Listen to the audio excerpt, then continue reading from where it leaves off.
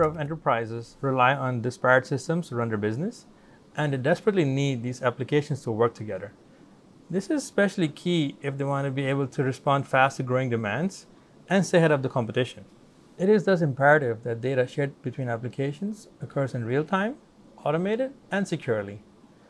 Oracle Integration Cloud, or OIC, enables businesses to seamlessly connect their applications, be it on-prem or cloud-based, using a zero-code approach. As part of today's session, I'm going to show you how customers can streamline their business processes using OIC. It is common practice to use multiple applications during the employee lifecycle management. This usually starts with a new hire registration.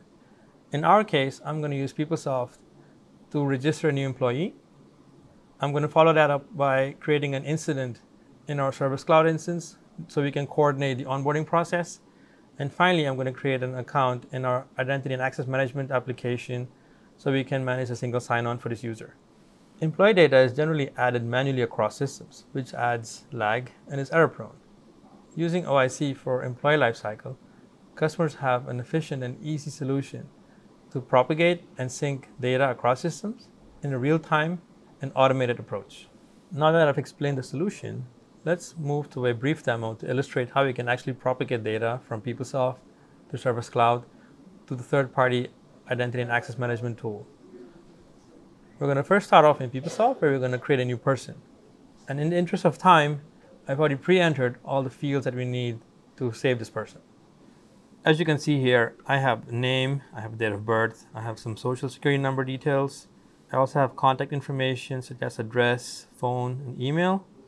And these are kind of the minimum fields I need in order to save a person. And now I can just save. Okay, that's it. We've saved a person in PeopleSoft. Now that we've created a person in PeopleSoft, let's go over to Oracle Service Cloud to see if the data actually came in. We're going to be looking at two things. The first thing is we're going to look for a contact which was created for the equivalent person in PeopleSoft. And second, we're going to look at an incident for this contact so we can kind of coordinate the onboarding process as well. This is our Service Cloud dashboard. I'll go into contacts first. So we created a person called Lisa Gates earlier in PeopleSoft. I can see that person here. I can see the address matches as in PeopleSoft, the email ID, the phone number. I can also see there's one open service request for this person. So that's probably the incident we're looking for. So here we can see there's an incident created for this person with a title Employee Onboarding for Lisa Gates. And this has the name of the person and the employee ID coming in from PeopleSoft. So here we verified that we have a contact and an incident for this new employee. Now that we verified a new contact and incidents were created in Service Cloud, finally we're going to be moving over to Okta so we can also validate that there's a new account created for the same person. This is the Okta dashboard. Again, what we're looking for is a new user with a name Lisa Gates. I can see Lisa Gates here. I can just verify the profile and get the details. I can see again the email ID, the name, the phone number, and the address, similar to the one coming in from PeopleSoft, including the PeopleSoft employee ID.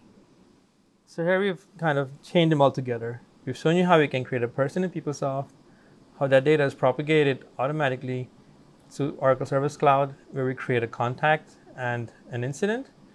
And finally, going to Okta, where we can see that there was an actual account created for this user.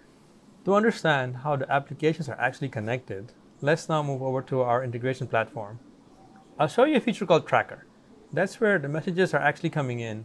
In our case, it's going to be PeopleSoft message of a new person that's picked up by our integration, so that is propagated to Service Cloud and Okta. So we're looking for a message that came in for integration from PeopleSoft. And this is the one we're looking for. I can see the employee ID is equivalent to the one that came from PeopleSoft. So let's open this right now. This will show us kind of an integration and how the data flows between all components. We can see that everything is green. That means everything went fine. What we see here is the components work together to kind of propagate data from PeopleSoft to Service Cloud to Okta. Here we see the message coming in. This is called a trigger, where PeopleSoft is actually sending new person data to integration. We have some checks here so we can validate that the person is valid or not. In our case, it is. And finally, we're going to check if there's an equivalent contact in Service Cloud. If it is one, then we do nothing because we want to be able to have this only for new contacts. Since there is no existing contact, we're creating one, then we're creating an incident for this contact, and then finally, creating a new Okta user for this person. Let's do a recap.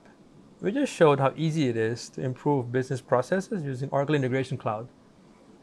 Its web-based development environment and intuitive UI enable customers to create simplified integrations, connecting their applications in the cloud, on-prem, hybrid, without writing any code. Are you ready for Oracle to transform your business?